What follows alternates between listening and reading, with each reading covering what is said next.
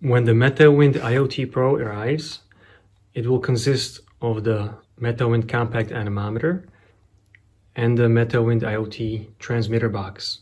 You will require 2 screwdrivers, 1 Phillips head, and a smaller flathead screwdriver to assemble the product and put it into use.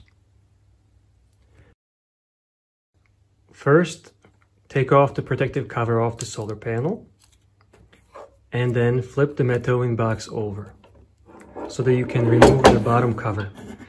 You can see on the label all the relevant LoRaWAN or Sigfox details so that you can register it on the website and get the transmissions going.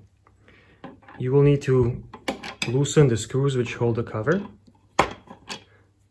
and then pull the cover off. Here you can see inside is the PCB.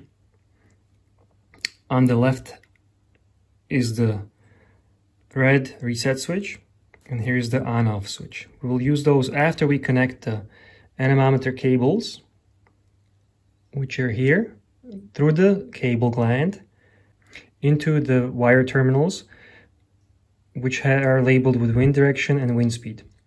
The second wire terminal is there for heated MeteoWind sensors, in case you would like to connect a heater power system to them.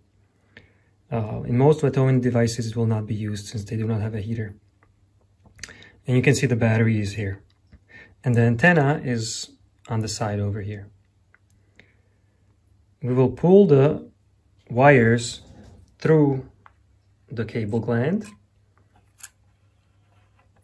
And then we will use the guide here to screw the wires into the wire terminal using the flathead screwdriver. So as you can see, the VCC wire is the brown one. We'll take the VCC wire, the brown one, and stick it into the wire terminal. And then we'll proceed to tighten it. We will repeat this for all the rest of the wires. Once the wires have been screwed into the proper wire terminal, just place the rest of the cable in the cable guide so that everything is nice and tidy. You can just push them through using your hand. Next, you will need to tighten the cable gland so that it's tight, just tight enough to make sure that the cable doesn't move with just regular force. Do not over tighten since it may damage the cable.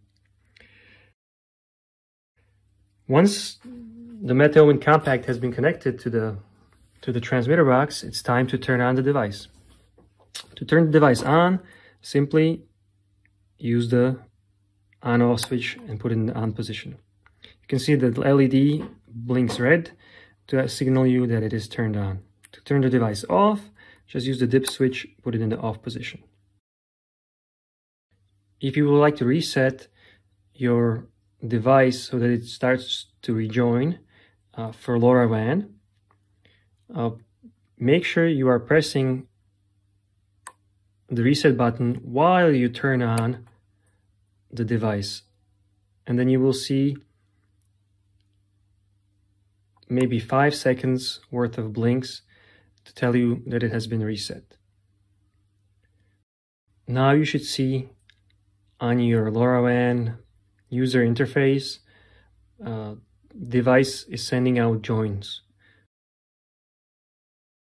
Once you see the device functioning on the portal and data is being sent, place the bottom cover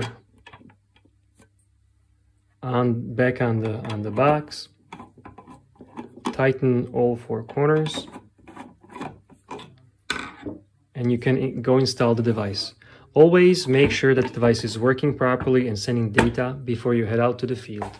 This will ensure that the installation is hassle-free and you will get continuous data coming in without the hassles of having to open the device in adverse weather or on a 10-meter mast. Thank you again and have a nice day.